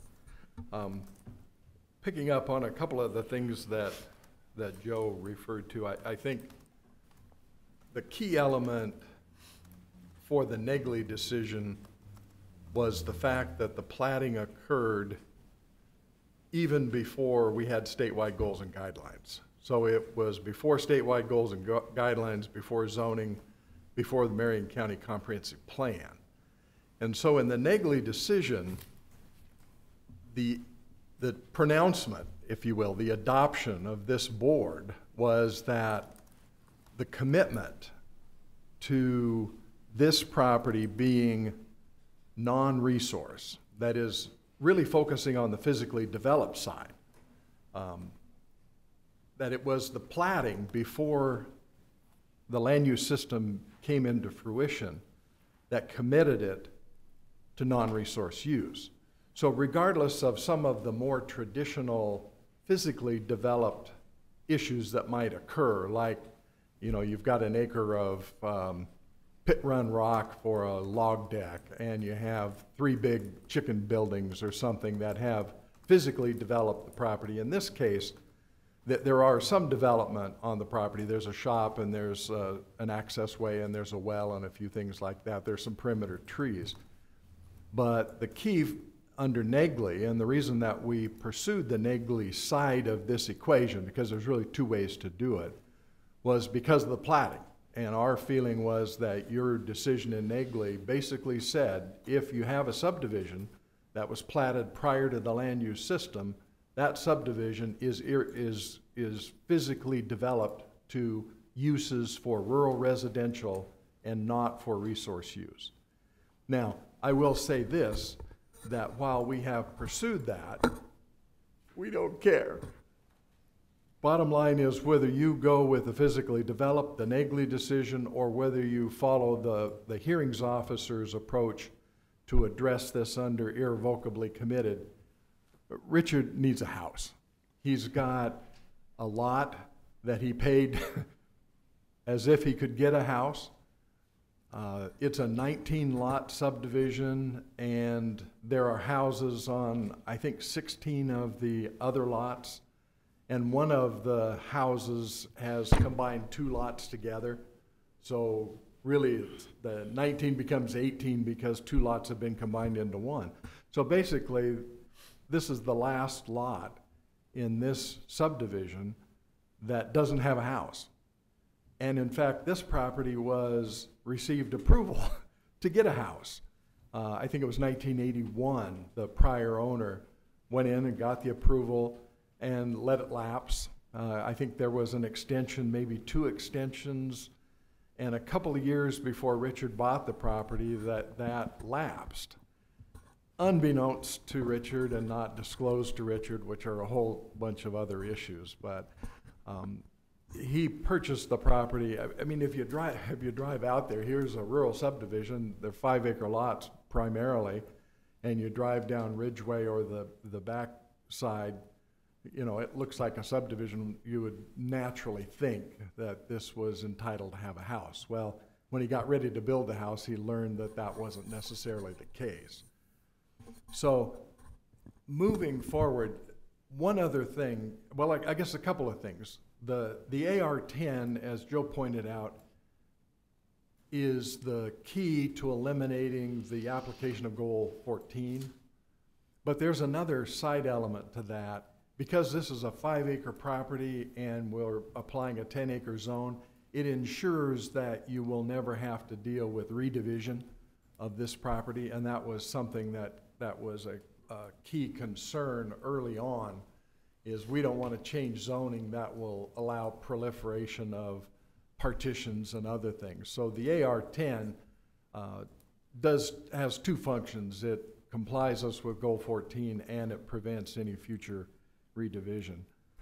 The other thing that I want to point out is that this case has been pending almost a year, and we've gone through extensive public hearings and open record periods, notices out to the neighbors, and we've never once had anybody appear at a public hearing or write a letter or anything in opposition to this application. I think everybody out there raises their eyebrows and puts their hands to the sky and says, you can't get a house out there? Why not? So it's not something that's a big concern to anybody in the neighborhood except to Richard, who can't get the building permit, which is why we're here today. Looking at the additional information that the hearings officer asked for, the key for the non-resource level of use of this property is the lack of water.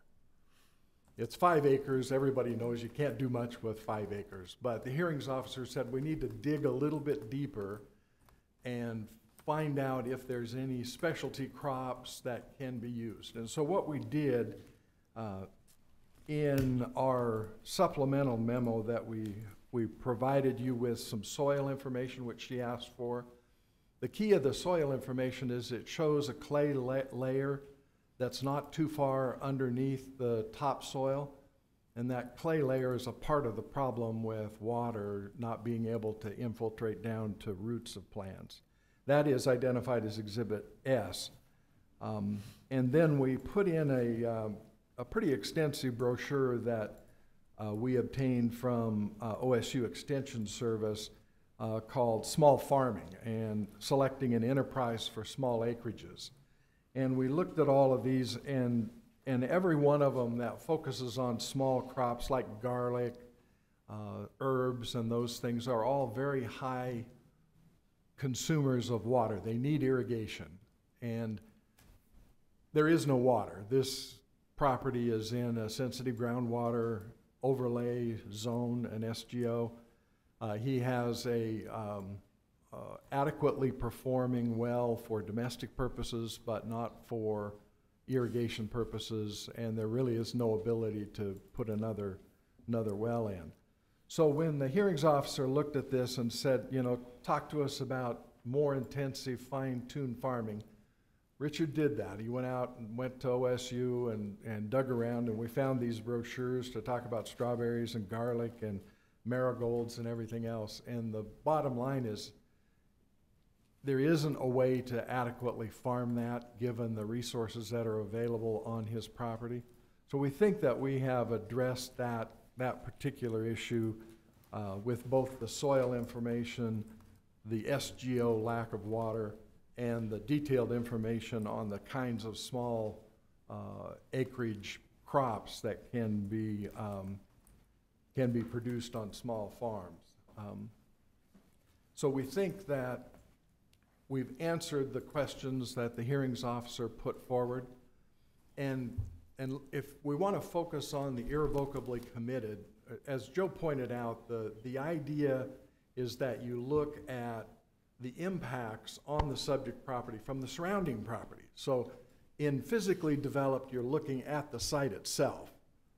In irrevocably committed, you don't look so much at the site, but you look at everything around and what has it done. Well, if you look at the maps, and we have produced 3 or 4 different maps of areas, we've provided a very detailed inventory of the properties and the packets of information that go along with it. You know, it's 100 pages probably of different material. And you'll find, especially in Exhibit O, we did a table of all of the properties that were within a couple of miles. And the average parcel size was 7.5 acres. There were 15 parcels over 5 acres, 5 were under 5 acres, and 17 were in the 5, almost right on 5 acre parcel. The largest parcel was 40 acres, and the smallest parcel was 0.31 acres. Only 3 of the parcels in the study area did not have a non-farm dwelling. So now, if you take a look, this property sits sort of at the western edge of a 19-lot subdivision, and then it's got developed non-resource properties to the north, to the east, to the south, and to the west. So all of those impacts are such that this property, with its non-ability to do resource, is really committed, because irrevocably committed, because of the properties that lie around it. So we believe that under NEGLI we've met the physically developed standard, but more importantly, using the hearings officer's analysis, that we have met the irrevocably committed basis, primarily because of the location that it's in and all the small residential parcels around it, but more importantly because there isn't enough water to do even a small farm intensive project. So we would be more than happy to answer any questions. That we would ask that you approve this zoning so that Richard can build himself a house. Questions? So just let me ask, so the information that you referred to on the soils, was this submitted then in that larger packet after the hearings officer reviewed the information? So there were a couple packets in the file. One was a very large packet for the hearings officer, and then there was a subsequent one. So I just want to make sure what you read on the record wasn't something the hearings officer already saw and said that wasn't enough. All right. So there are 2 exhibits that relate to soil. One went with the original application, which she saw and said, you know, I'd like to have a little bit more. Right, exactly. And that is exhibit. Yeah, that's okay. I saw that when I was going through the file. And then when we got her report. Then you had the additional information. So what you just read to us was additional information. I just wanted to confirm that. Yeah, and that is identified as Exhibit S in the supplemental materials. Okay, thank you. Well, oh, do you, excuse me? No. Well, I just have one, and it's just just to know. So the one I think of right away would be like Christmas trees, and irrespective of whether it makes a profit or not, and without having been out there, it seems like you could do that. Just, did your information say what would preclude that type of operation? There was, I think, in the OSU material that we got didn't really focus on Christmas trees because it was looking at small acreages, 5 acres and below. And I think OSU takes the approach that it takes about 20 acres for Christmas trees. And so because the study that we put out as Exhibit U really focused on that small, they looked at herbs and garlic and vegetables, that sort of thing, as being the kind of cropping that you would use on a small 5 acre or less. I accepted it's too small, and I knew it's too small to be a real, probably couldn't even pay the taxes with it, but if you're just looking for one crop, it didn't take much water in that kind of environment, I thought of that, and I just wanted to address it. Anything else? All right, anything else that you'd like to say? Nothing from our side, thank you. Thank you. Did you have anything you wanted to add, Richard? No, not really. I think we've covered everything as thoroughly as we could. We've looked at everything. All right. Thank you much. All right, Joe, if you would come back then.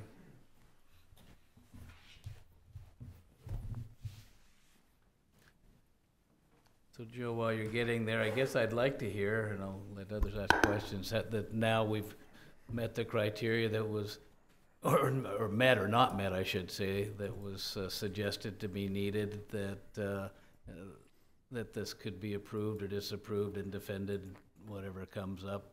So could you just kind of comment on what you've heard, I guess, what I'm asking? I reviewed the criteria and the arguments, and I believe that it probably satisfies the requirement for the irrevocably committed goal exception.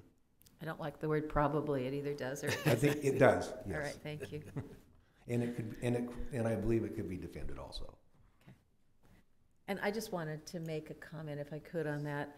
And I can appreciate it. And when I read through the file, I was struck by the difficulties in terms of, well, you know, you had this lapsed permission and then you weren't notified of that.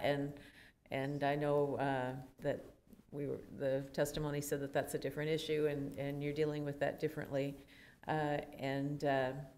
So that's really unfortunate. And Oregon has very, very strict land use laws when it comes to exclusive farm use and whether houses can go on it. It's been, you know, kind of an ongoing discussion, I guess, between counties and the state and how that works. You know, the overarching goal is to preserve farmland, and I entirely support that. We have a wonderful agriculture industry in Marion County, and we don't want to subdivide all of our farmland. So I can appreciate the difficulties there, and purchasing a home, I mean, purchasing a lot with the expectation of buying a home and paying for it what you would buy for, what you would pay for a lot if you were going to buy a home, not if you were going to have a farm. At the same time, all of that really is not relevant to our discussion today, and I just want to make sure that we don't use any of that as the basis upon which we're making this decision today. We cannot say, well, because that was an unfortunate situation, that then we're going to allow a home because this gentleman needs to have a home because he was not given appropriate information. So while that was something that was said on the record, I just want to make sure that I'm clear on the record that while I was sympathetic to that, my decision today is not influenced by that at all.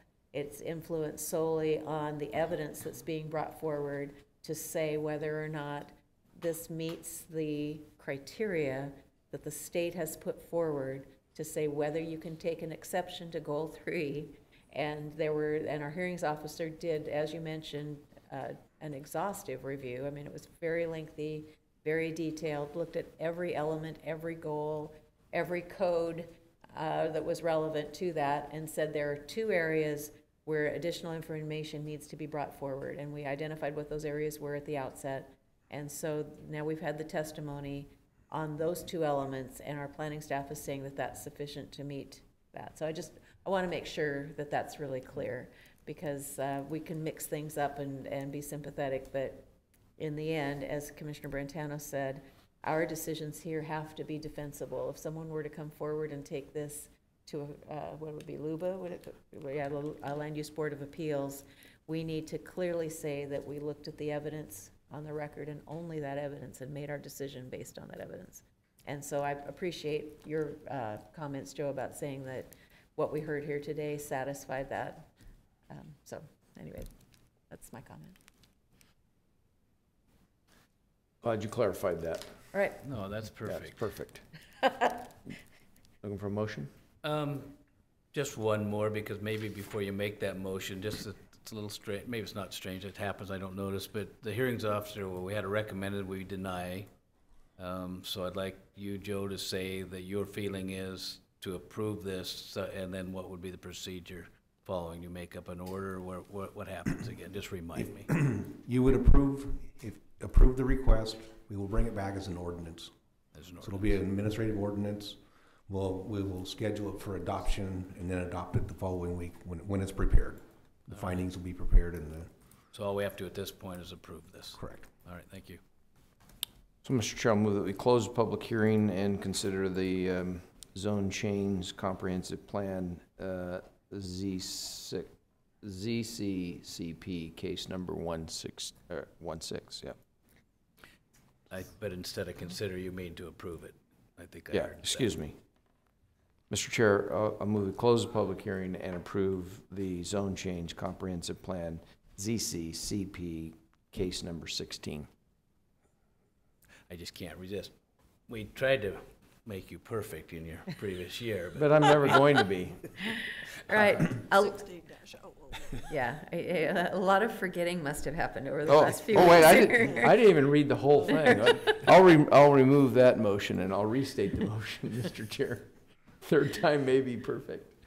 Mr. Chair, I'll move that we close the public hearing, approve a zone change comprehensive plan ZCCP case number 16-001 Gray Clerk's File number 5718. I will second the motion. All right, it's been moved and seconded to approve this zone change. Any further discussion? And hearing none, I'll call a question. All in favor say aye. Aye. Aye. Aye. Thank you. Motion passes, and thanks for all your work on this, and good luck to you. I hope it all goes well. All right, that's the last of our items, except to read the places we'll be together in the coming week. Oh, this is getting closer. At noon today, we have, I think some of us will be at, is the State of the City Salem address, the Salem Convention Center, 200 Commercial Street, Southeast in Salem. And then we'll meet tomorrow morning with representatives from the City of Salem at 8 o'clock till 9 at the Sassy Onion, 1244 State Street, again, Salem. Thursday, 8:30 to 4:30, Justice Reinvestment Summit, Salem Convention Center, 200 Commercial Street, Southeast Salem. And that's followed the same, Friday, 8:30 to 4:30, another Justice Reinvestment Summit, Salem Convention Center, 8:30 to 4:30. Monday, it's time for this, closed in observance of President's Day, so there won't be any. Well, it could be, but I don't know of any times we'll be together. Tuesday, 8:30 to 10, a work session, review of economic development programs and budget, Silverton Conference Room, 5th floor, 555 Court Street, Northeast in Salem. Tuesday, the 21st, 10 o'clock to 11, executive session for bargaining pursuant to RS 192660D, 2D, in Silverton Conference Room, 5th floor, 555 Court Street. Tuesday, an event that's rather interesting, 11:15 to 12:45, Salem Leadership Government Day here in this room, the Senator Hearing Room, 1st floor, 555 Court Street, Salem. That's followed at 1:15 to 2:15 on Tuesday with a one-on-one with Department Head Faith Fagel from Juvenile Department, Silverton Conference Room, 5th floor, 555 Court Street, Northeast in Salem. I just might slip in here. We try to meet annually prior to budget with each of our department heads, and this is the first for this year. Next Wednesday, 9 o'clock is our next board session. And following that, I'm not quite sure on how this is supposed to work yet, whether even we're supposed to be there, I don't remember. So we'll be getting to the bottom, but we have it scheduled as if some or all of us may be there. It's 1:30 to 5 o'clock. It's a joint Marion County, Clackamas County, oh, this one we will be at, Clackamas County Commission to appoint the House District 18 representative, Mount Angel Fire District 300 Monroe Street, Mount Angel. So Gloria, if I could catch you, I believe there's a PCP selection Saturday, not sure time or place. We supposed to go to that? Can we go to that? What's the rule? I believe that you're talking about the Republican, the PCP, right, spell that at out least for folks. I think maybe all of us are PCPs, or? Well, it has to be from that district. Right. Is that in your district? We would be able to observe, we You'd wouldn't be able to vote. observe. I knew there was You something. can wasn't attend. there? It's Right. open to any of the No, it isn't where I live. Right. Republican members. I'm too. in Jody Hack's district. And it used to be Likewise, Used to be likewise. Kevin Cameron's district. The question is, Gloria, are we able to go there and observe as the public? Commissioners, right. As commissioners? Because we can listen to these potential candidates, of which 3 to 5 may be sent in front of us on the other event. The recommendation, if one or more of the commissioners, if one commissioner were to go, it would be to observe, but not necessarily to participate, because you will be discussing the candidates and at the joint meeting, that if more than one commissioner were going to attend, you might want to notice that. Well, that's what I was going to suggest that we do, so I'll see that that's done. I'm not sure that I'm going or if it's right to go or what, but. If So we should you're clear a it up. PCP from that district, I are am you? not. You're No. not No. from that district? Right. Oh, okay. No, Yeah, because- neither one of us All are right, from that yeah. district. Because when I was from the district, when Denise got appointed, I actually participated. Right. Because I'm an elected PCP and that's my obligation. even though Likewise. I wear two hats, so, but I'm trying to think. So I don't see, if you can participate there, I don't see why it would be a conflict anywhere else. to Right, It's participate. a conflict, but if we Right. think we might be, and maybe just to be safe, we ought to have it as a notice. Yeah. Note to have the I'm not opportunity. planning to go, I'll just let you know The only that. reason the reason I'm going is because former Representative Gilliam asked me to read his statement Okay. to the group that's there. I haven't even seen it yet, but that's where I'd be going. And I'm not do that. planning on going, but I would like to see a copy of that statement or sometime. It'll be pretty good, I'm sure. All right. So we've got through our schedule. Anything else you'd like to talk today? You want to talk about? Well, let's talk. Fishing? No, legitimate. Because you've just been in another country and you look at their systems. I thought of this truly, Janet. Homeless, it'd be one thing to be homeless in Belize under a palm tree, then. Didn't see any. Just didn't see it. No. There's homeless people in Hawaii. I see them. I'm sure if you look at some of the living conditions, people here would consider that That's some almost of it's homeless. homeless. I mean, some of them live with, a 10 roof. Very few of them have air conditioning, and it's 80 degrees plus all the time. People, you would see people working, standing in the water, actually shoveling sand waist deep to dig out, to dredge a place maybe where they're trying to build a seawall or whatever. Everybody works. Everybody was extremely friendly.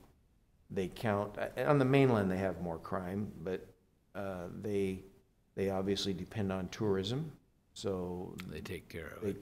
They are very friendly. It's the old British Honduras, so English speaking. It's tied to the American dollar, so it's a very positive experience. But everybody works there, and it's not unusual to see people riding their bikes to work everywhere they go and working long hours. And it's a very. So I was interested. You kind of got at public safety, but public safety, health, anything. I you had to saw go to the that- police station while I was good. there. It was What pretty happened? interesting. I didn't get in trouble, so I just want to clarify that. Anybody who's, There's no drunken in case bike the riding there or newspapers anything? across the street wanting to write another article or something. Really? The first night we were there, we had rented 2 golf carts, and we were coming back from town and stopped at this place called the Truck Stop that has several. It's really neat that they've taken these cargo containers and made them into little restaurants. And we stopped there to get something to eat, and we took off, Judy and I did, and another couple that was with Raquel and her husband were with us. And we took off, got back to our condo, and we get a text message from the other group saying somebody stole our golf cart. So I ended up in the police station, because I'm the experienced one down there, trying to get a police report filed out. It was pretty amazing. And talk about sobering stations. Right behind where I was doing this police report was just, that's what it was, just a kind of a cell where they had some guy in there yelling and screaming, and the policeman apologized because he says he's from Guatemala, he's not even from here, okay? But I know where the police station is there. Okay, that worries me. So that wasn't quite clear. You did have a golf cart stolen, and was it recovered then? Or? Yeah, they found it, and what was interesting is you lock your golf carts there, you lock this bar to the steering wheel, because, every club cart starts with the same key. And the people that we had rented it from, they contacted them right away. They went to where it was stolen from. Well, there was one golf cart there. The place had closed down, and they recognized where that golf cart, where those people rent those golf carts from, and it's at another resort. Oh. They drove up to the other resort and found our golf cart. So they just took the wrong one? Yeah. Sorta? Yeah. Yeah. That's Okay. exactly what happened. Huh. I'll tell you the story later. Oh dear. Yeah, it reminds me when I was in France, we had a car broken into and camera stolen and stuff, and so we ended up filing a police report at midnight, and I had to do it in French. And I hadn't taught French since 88, 89, but it came back really well. I was so excited to be able to speak French. It almost made up for the fact that I lost all my pictures off the top of the Eiffel Tower. Well, they speak English, but the guy's typing like this and back, and he's got this monitor that's, like this. It's quite the facility. I had 2 years of French, and I don't think I could even remember what stolen is. Oh. You get it through. I will say, in being back this morning, I went to the economic presentation that Kurt Arthur's group does at 7 o'clock this morning, and I got to sit through 2 of the presentations. One was from George Gravenhorst on the agricultural real estate business. Really interesting numbers to see the appreciation of farm property and what's happened in the last 2 to 3 years in Marion County and the Willamette It's Valley. not all marijuana driven, I hope. Well, part of it, he did mention that, but it's a lot of the wineries are, California wineries are coming up. A lot of the hazelnut crop is driving the price up of property. And then the other presentation before I had to leave was from Chad at SEDCOR about he had these graphs showed the vacancy rate and where we're at today. We're below 2% in vacancy rate, and anything in fact, we're below Portland on industrial property, and anything below 10% is considered pretty healthy. And then he went through all the projects that are under construction right now. We're in a industrial boom relative to the size of our industrial property right now. It's pretty amazing what's going on, the construction that's happening. So that was a really positive thing to come back and hear that good news. And I know that the 3 of us are supportive of some of those things and what's going on in our economy. So good to be able to see that. All right, anything else? Yes, today is my mother's 93rd birthday. Oh, wonderful. So say happy birthday, Mom. We want you to sing to her. Will you? Okay, yeah, I'm sure you will. Yeah, I will. By the way, the both of you did really well while I was gone too. How do you know that? Because You I watched us? didn't watch a thing. No, I knew you Oh. did. I kept up on emails. That was about it. All right. I was going to say, if you were watching us, that would have been very interesting. Do the quick math. 93 is born what year? What's that? What year is she born to be 90? 24. 24. Wow. She's seen a lot of things then too, hasn't she? Yeah. Well, actually, she moved to Salem and lived in West Salem and during the war, and walked across the West Salem Bridge, and she was the assistant manager in the Elsinore Theater, and she has stories about how she used to have to knock on the bathroom doors and kick the sailors out of the Elsinore Theater in the evening and walk with the policeman down to the bank to deliver the money and all of those things. So she's got a really long history in Salem, some really great stories. That would be in the 40s? Yeah. Yeah. Wow. All right, anything else this morning? Then I thank you all. We'll call this meeting adjourned.